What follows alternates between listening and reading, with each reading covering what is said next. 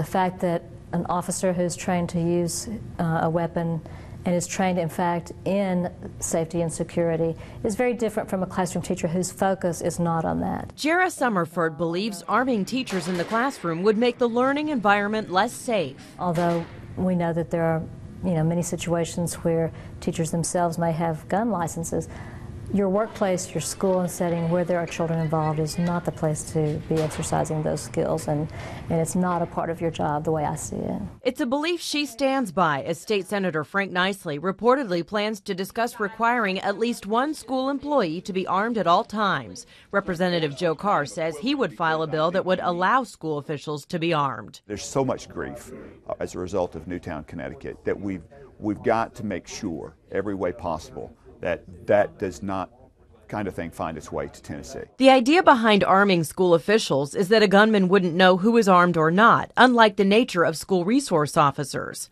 When asked if Governor Bill Haslam would support such a bill, his response was hesitant. To me, it's hard to see how